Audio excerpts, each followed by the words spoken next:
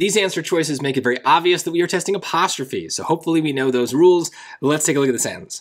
The soundtrack to Mira Nair's 1991 film Mississippi Masala expressively captures the clashing of cultures that happens when its two protagonists, a young Indian woman from Uganda and a young African-American man from Mississippi, meet. So first of all, I see what they did there. They're just kind of messing with you. Let's get rid of this, right? It's in parentheses. That means it's extra. So let's just try to follow here. Okay. That's the sentence. Let's not let them interrupt us. The soundtrack expressively captures the clashing of cultures that happens when its two protagonists meet. Well, I'm actually going to start with the word protagonist. Do the protagonists own anything? Do they own a meat? What does that even mean, right? Meat is a verb. So how could we follow this noun and use an apostrophe if the whole point of an apostrophe is it shows ownership of something? It needs to be a thing, right? It needs to be a noun in some way, but meet is a verb. They're meeting.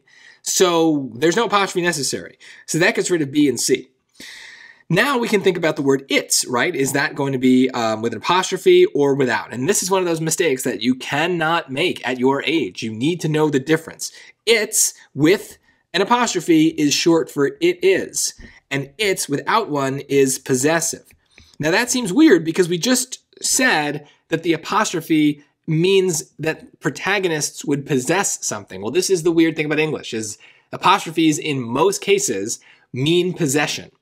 But on pronouns, apostrophes mean contraction, that we're taking two words and we're smushing them together.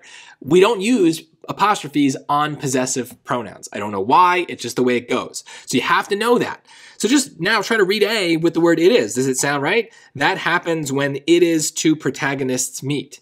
No, obviously that's wrong. It's definitely D. But yeah, there's possession because the it's the film, and so the film's two protagonists meet. In fact, if it said that happens when the film's two protagonists meet, then we've got to use the apostrophe, right? So it's still the same thing. We're talking about the film, but if we talk about it with a pronoun, no apostrophe. We talk about it as the film, then yes, it gets an apostrophe because the protagonists belong to the film. The film possesses the protagonist. Apostrophes are weird and annoying, but they're very consistent on the SAT. So you definitely got to know the differences between the word its and its with an apostrophe, and then it's not usually where the apostrophes go on words. It's much more about whether we need them at all, and for most words, they show possession. No possession, no apostrophe.